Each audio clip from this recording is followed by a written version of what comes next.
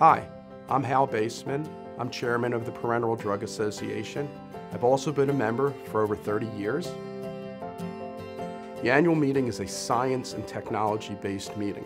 It's not only a meeting for the attendees to become aware of what's happening in the industry, but to actually begin the process of solving problems. That's what the annual meeting is geared towards. Everything from the plenary sessions through the tracks, right up into the interest groups and the courses that follow are all designed to help solve the issues.